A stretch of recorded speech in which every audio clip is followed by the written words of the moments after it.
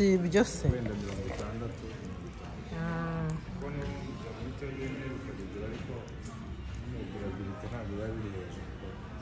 cyane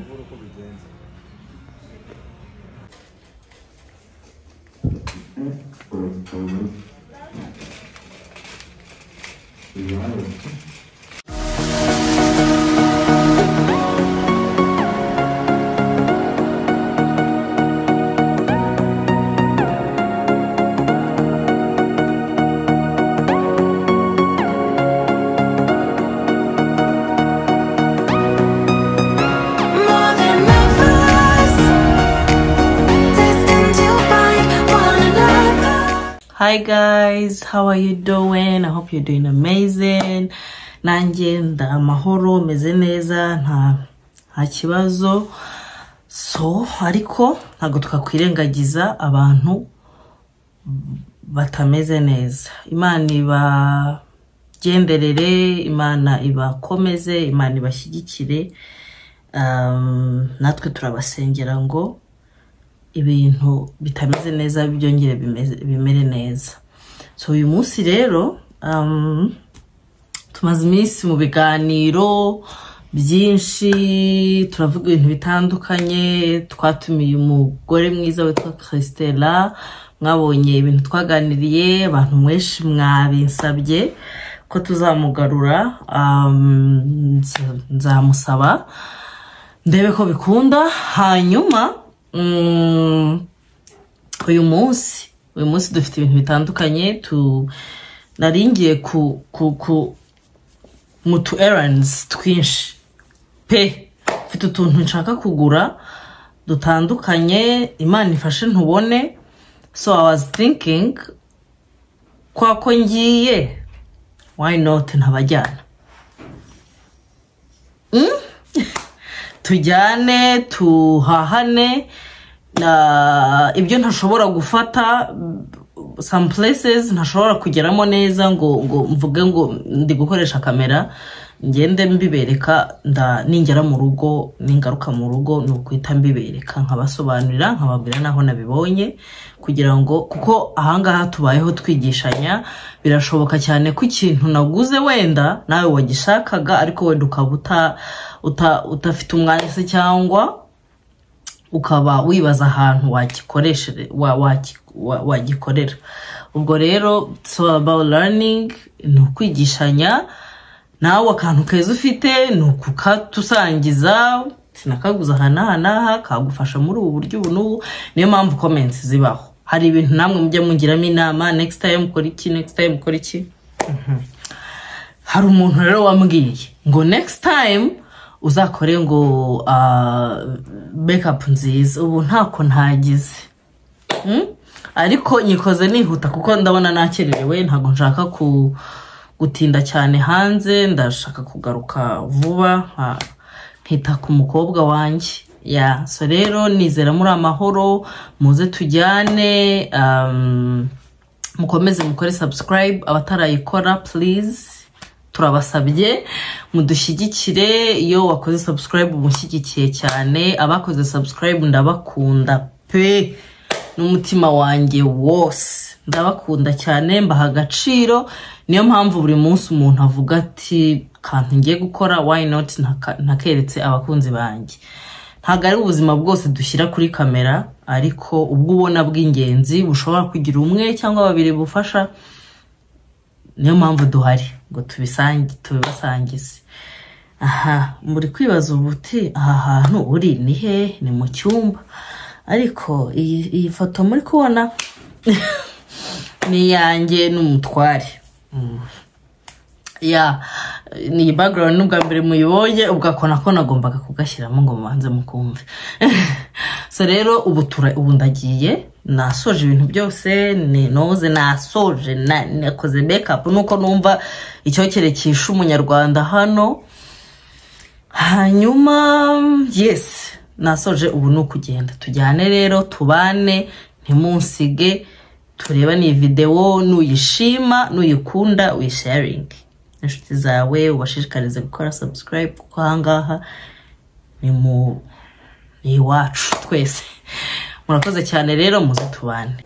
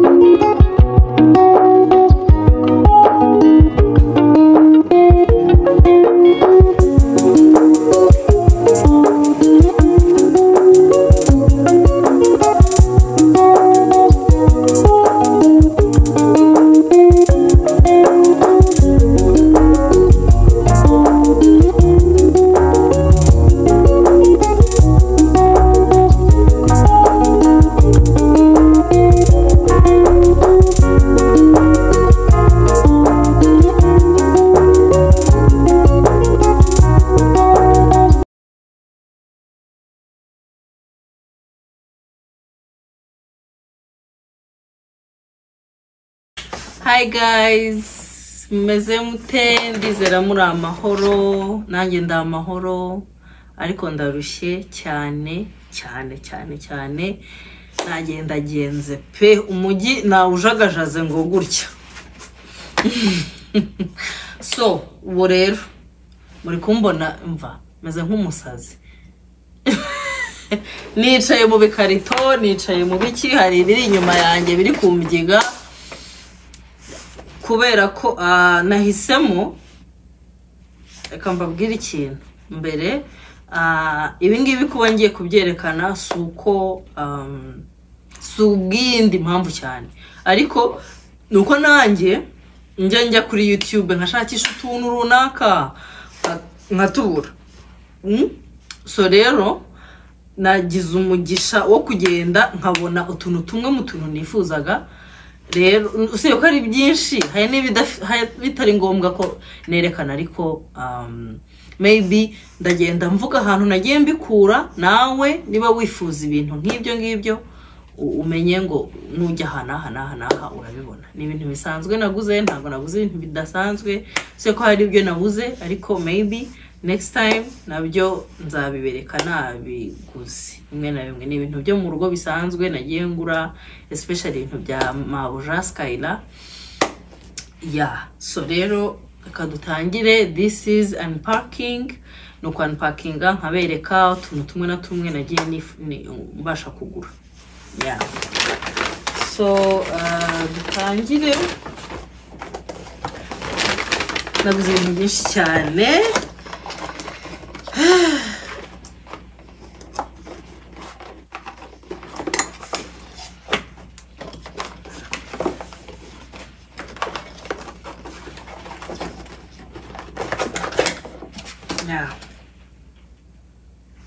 Aka kantu na wagashyiramo ikintu cyo kunywa either gikonje cyangwa gishyushye nacyo cyajyamo nta kibazo. Aka kantu naka boss nakaguriye bubu. Babe unshimire ko urumva nagutekereje. So aka ngaka nakaguze ibiciro byo ntabwo ngenda mbivuga. Nakaguriye UTC, nakaguze muri UTC.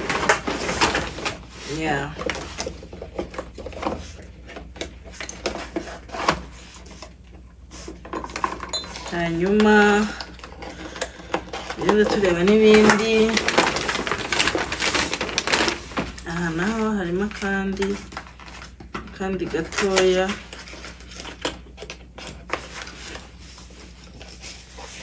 Aka kantu gutya kameze, murabona ni keza. Mushyitsi uzansura nakunze cyane nzamuheramo ji. Wanyweramo ji agapfundikiza akantuza kako unywesha nakangaka kameze gutya. Umva twose turameneka n'utuntu tumeneka. Ngo rero urabona aka kantu ko kagasa neza. Simubibona nagakunga koze ariko karasanzwe. Umuntu nawe wakwereka ukabona afite akeza kurusha, ariko nabonye bibaye byiza nabanga afite.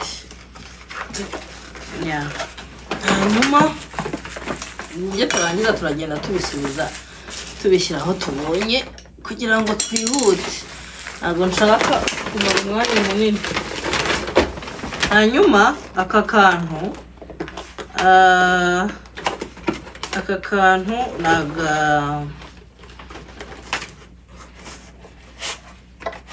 n'akantu kajya kararemereyemo. N'akantu nabonye ndagakunda, wagashyiraho utuntu. Nashatse umutako wa gold nashyira ku meza, ku kameza ko muri salo nawubuze pe. Ubwo nabonye aka kantu kameze gutya nashyiramo utuke.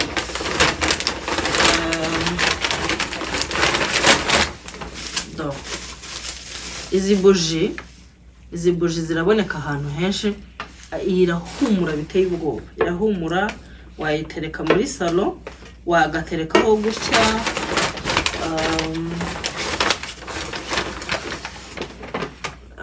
Aka kantu nako kuri balcon. Ndumva ndi bugashyire kuri balcon, kariho amagambo meza. Nakabonye ndagakunda, mbona ni keza. Rero ndagashyira kuri balcon. Kariho utugambo twiza. Kanditseho ngo family rules. Be happy, always tell the truth. Be thankful, work hard, help others, keep your promises, use nice words, clean up after yourself, share always, use your manners, say your prayers. So aka gano rero nabonye nta handi hantu kabera cyane. Ubwo ndaza kugashyira kuri balcon kugira ngo umuntu basi unsuye asome utu nyine ahite abanza kwanza hagarare asome. Nubwo ndasomye ntibizababuze kunsura ngo muturebe. Rero naguze utundi tuntu tujya kuba gold, tumeze nk'utuntu dusanzwe ariko wadukoresha udekora ukifashisha muri salo. Harimo n'indi buji nayo irahumura bya hatari. So wazitereka gutya zombi, waba ufite abashyitsi ukaducana tukabahumurira. Noneho ngira n'akantu gahumuza mu nzu still, kandi nagatereka ahangaha, nagatereka bigahita byuzura ukabona byibuze nubwo nabuze umutako muzima, ariko akangaka kapfa gusimbura, kapfa kugaragara neza ku kameza. Sibyo byuze umuntu akajya akitegereza kanza akakubaza ngo Stella ngibi ni biki. So rero utuntu mberetse natuguze kongera akanga natuguze muri UTC ya natuguze muri UTC iwa umva nabonaga muri salo nta kintu kirimo kabisa nta kintu kirimo bona si salo ni y'umugore y'umwana ni iki ya so rero iyi tablo nayikunze ifite amabara ya pink n'agahondo nuka orange nyine utubara muri kubona so rero nayikundiye ko igize ifite amabara nyine y'umwana iyi ngiyi ndayishyira ni agatablo naguze ndi bushyire muri icyumba cya mabusha STELLA ya so rero ifite ijyamo ngo tubuye ntabwo nari natuguze ariko ndaje ntugure noneho ndushyiremo tuno tuntu hano utu tuntu turi hano turaka ubwo nge natsa hano ifite akabuto ko kwakirizaho uratsa ukazimya ya ubwo ndaza kuyishyiramo checking ndebe niba biri bukunde kuko bambwiye ngo nidakora nzasubireyo bampindi tablo ko ntago ari imwe bari bafite ya so rero urumva nahabuja ya iyi ni ya STELLA tushyire ku ruhande hanyuma uyu ni ibisanzwe akangaka nako dukoropesha narebaga nkabona muri dushe yacu haraburamo akantu nyine gahoramo ku buryo umaze koga atari ngombwa kongera gushaka kujya gusuka amazi kujya kugira ibiki gushaka ibiki ahubwo noneho nibagiye n'indobo yaho nari kugura akadobo kaho n'iyi ngiyi nkajya mbicleaninga nkabigumisha numva uragakotesha kangaka ikagenda neza hanyuma ahangaha mfitemo ifoto ya STELLA nakoresheje ifoto ya mabuja ariko kuko nzakoresha kuko ndi guplaninga kubaha abantu benshi bansabye video yo mu cyumba cya mabuja ndumva nzayikora nkayibaha sibyo nta kintu nabima murabizi ndumva nzayikora nkayibaha rero mu gihe ntarayibaha reka ndeke kubereka iyi foto ariko ni ifoto isanzwe nayikoresheje muri iriya tablo nibagiwe tablo nayiguze muri Danube yes rero iyi foto yo nayikoresheje muri mic mu ahantu hitwa Phototech ya so rero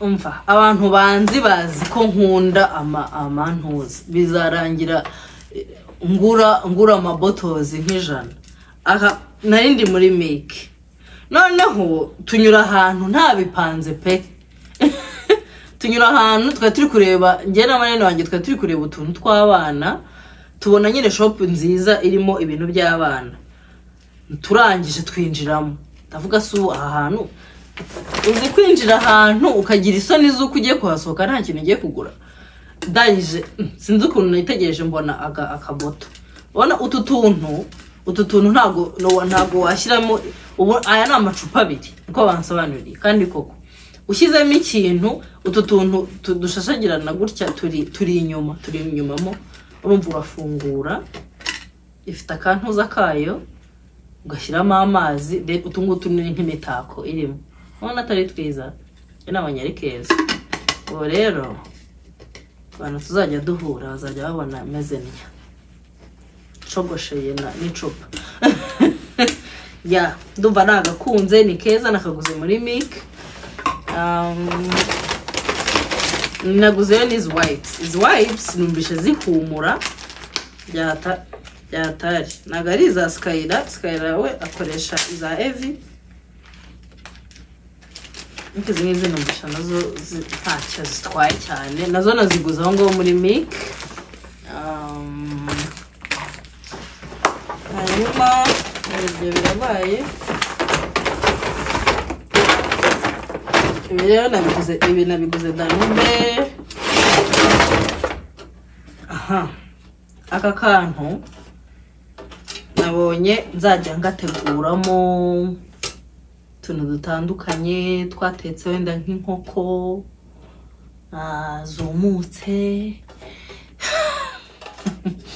Wanagatereka akangaka, wanagatereka wagatereka turashize, wagatereka mu ifuru ugashyiraho ikintu ushaka gukoresha, ukagaterekamo ukagakuramo ukawanagategura.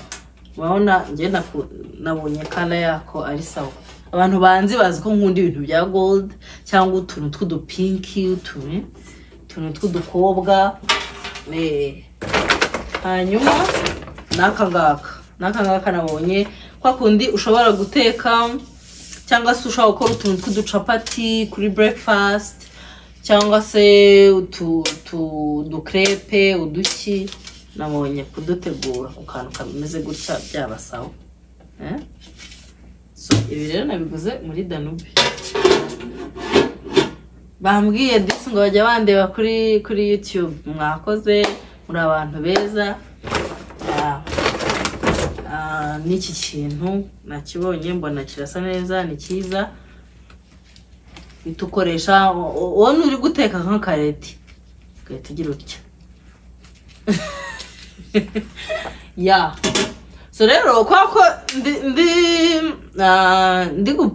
ndi kugerageza kuzajya mvangamo ibintu byinshi kuri YouTube yacu.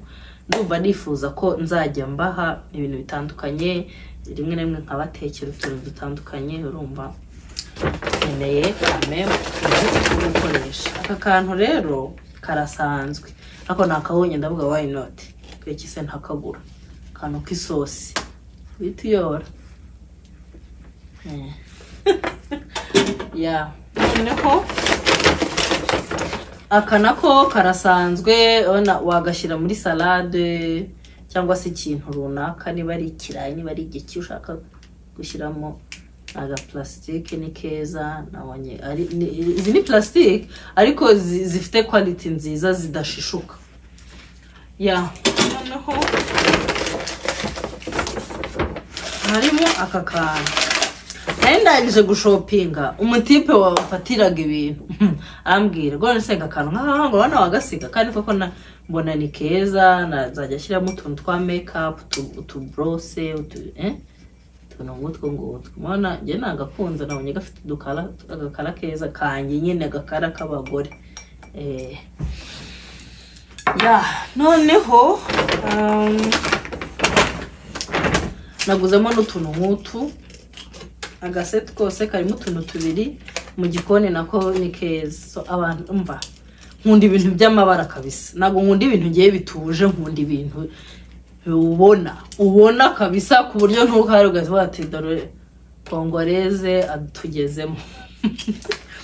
Ya ubwo rero n'utu ngutu n'utuntu two mu gikoni. Rero katugegeze ku ruhande, noneho tureba n'ibindi.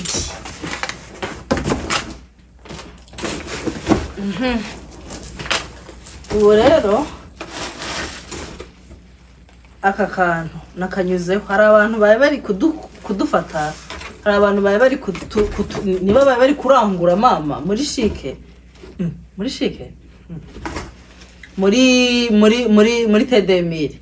Ndakabona mbona ni keza, why not ntagashyira ku cyumba cya mabuja cyangwa se anywhere else. Ariko urabona karimo amabara ya gikobwa, karimo utubara twiza. Ya ubwo rero nakabonye ndavuga, kandi utu tuntu tuvamo twongera tugasubiramo. Nakabonye ndumva ndagakunze, ndavuga kankagure, noneho akoreshereze kwa Skyla. Noneho naguze uturabyo tubiri, ariko turartificial. Numvaga naguze n'utuntuza nabyo, reka mbiberekane.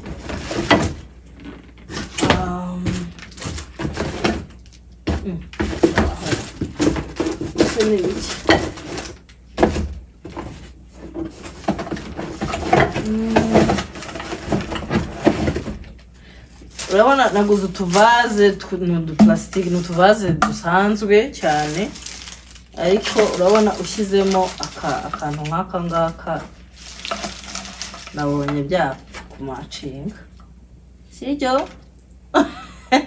Ibi ngibi nabiguze ndi gutekereza kudecoratingira Skyla ariko nshobora gucenginga mind kamwe nkagaha Skyla kandi nkagashyira ahandi hantu ntaratekereza neza. Ubwo rero nakaguze naguze utuvaze twa plastique tubiri. Urumva nagerageje guhindura kugira ngo urabona amabara y'utuvaze arasa ariko design iratandukanye. Ubwo rero ni byiza kudukoresha bitandukanye. Hanyuma tutunuwe tu eponge dusanzwe tudukoresha turi koza ibyombo bya mabuja.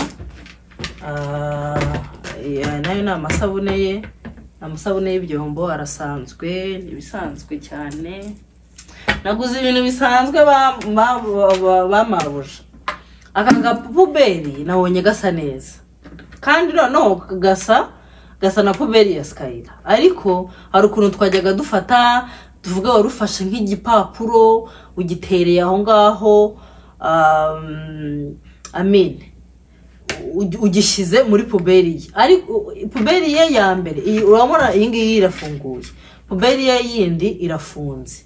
So ifunze rero tuyishyiramo amapampa. Ndashaka ko tuyishyiramo amapampa gusa none iyi ngiyi ifunguye ukashyiramo utwanda ubonye ugaterera muri puberi. So bizakaba puberi ebyiri zitandukanye, iy'amapampa gatandukana n'isanzwe.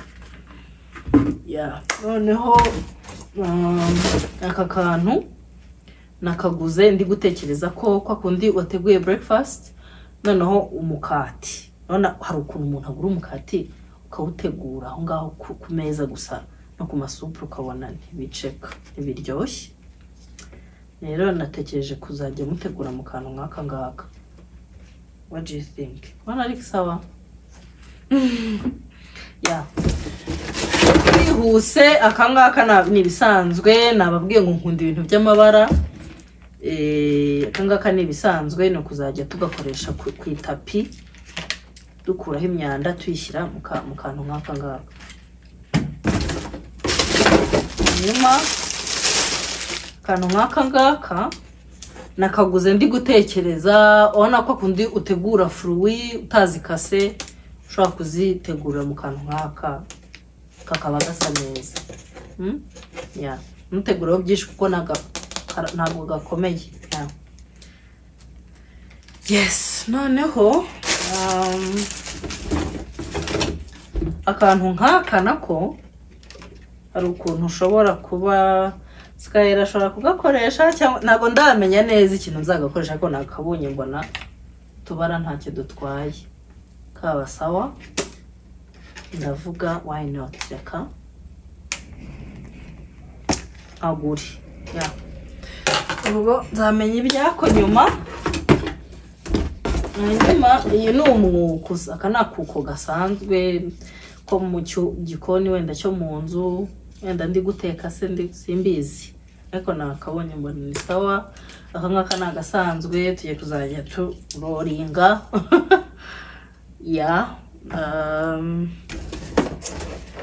Mana we utu boxe kandi se nugashyize nk'uko twari tubiri.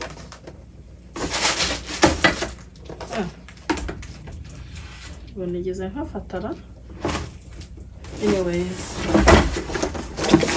wenda kagiye ku ruhande I don't know ariko aka ngaka nakaguze nabonaga ari akantu keza umuntu yapfunyikiramo Skyla utuntu dutandukanye utubiswise uduki dufite ahantu tugiye ni tubiri.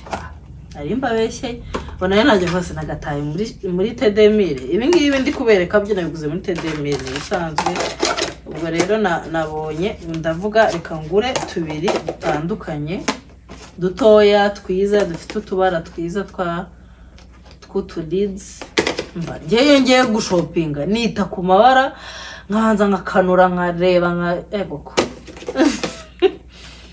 ndakanura koko hanyuma iki ni igikubisho gisanzwe kirasanzwe dukuba aka ni akamamiyo kashikayira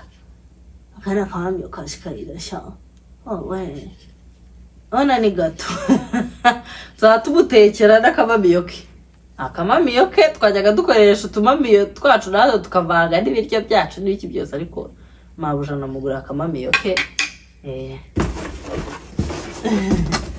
aka na cutting board gasanzwe kafite utubara twiza ndabona tuzadukatiraho ibintu Skyla gafite amabara ya gikobwa cyane ya ibiryo bye tukabikatira hariya aka ngaka ubona kariho n'imbuto so rero natekereje navuga why not aka ngaka ngomba kukagura noneho nkajya nkakatiraho imbuto utuntu nk'utwo ngutwo sibyo ya noneho ibyo birasoje ibyo byose ni tedemire pe aka gatablo ntago ari akadanje urumva ariko nabonye gafite utuntu tw'utuwine utuntu tw'utugrapes utuntu tw'uduki ndavuga reka nkagure noneho ngashyire muri salamanje yambaye ubusa ubundi nahashakiraga tablo nini kabisa ifite amafuru menshi ifite utuntu nyine tw'utubara dukurura abantu kurya ariko navuze nta kundi nyine akaniko mbonye reka mfe kukagura nta kundi yani ntabwo gafite nuze nini cyane nkuko nabishakaga ariko nabonye ntacyo kaba gatwaye ya hanyuma ego kubyo nibisanzwe aya ni amavuta yanjye yo mu ntoki ya Sebamed ya amavuta yo mu ntoki ni amavuta yo mu ntoki nyine arasanzwe nagiye kugurira Skyla amata yo kunywa ndavuga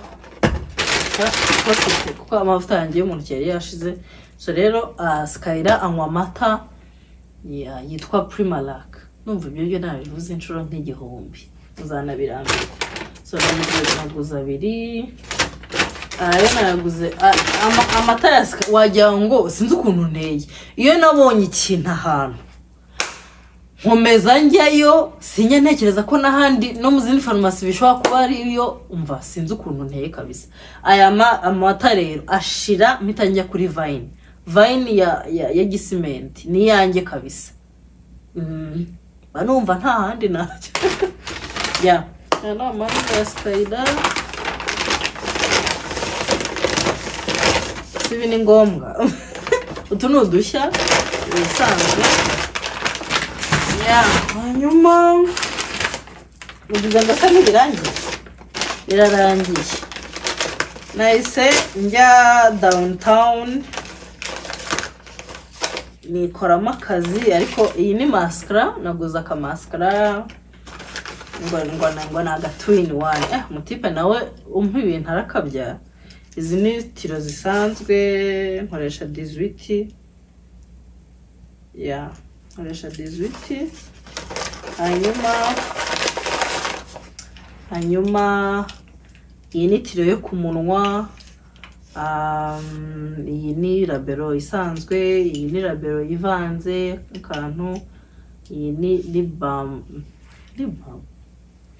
iyi ni lipstick nabonye ifite akabara keza ninyikunda nzababwira ninyishyira ku munwa nkabona biravamo ya noneho harimo n'aka eponge gatoya ariko ndi guplaninga kuzajya kugura makeup numva narigize kubivuga nzabajyana namwe murebe mushobora kuvuga muti kuko nzajyana na Erika mwaramubonye ntago naye kwijyana kabisa ntabwo ngo namenya n'ibyo ari byo. So nzagenda kugira ngo nanjye mbe umugore kame mu wikorera ka makeup kagaragara. Nimbimenya cyane nzajya namwe mbakorera. Ikindi se ni iki? Ikindi ni Cerelac naguriye mabuja. Ya. Ibindi byari. Mbabwire. Ubu si ibingibi se? Ni ibingibi birabaye. Nibiniriwemo niriwe umva nakatakase kugura ibintu muri tedemiri kuzenguruka umanuka nzamuka yenda ndeba abagore mbega guhaha n'idanje. Ya so rero mwakoze kunkurikira ndizera iyi vlog ari ahangaha irangiriye nahangaha nako. Ya so rero mukomeze mushyigikire abatarakora subscribe abayikoze Imana ibahe umugisha. Turi kumwe ngewe mpora ndi hano mu bindi bisanzwe turi kumwe mbereke n'ibindi byose. Mwansabye video yo mu cyumba cy'umwana nzayikora nyibahe ya ibindi byose ku murongo sibyo. Mwakoze cyane Imana ibahe umugisha. See you in the next video. Bye.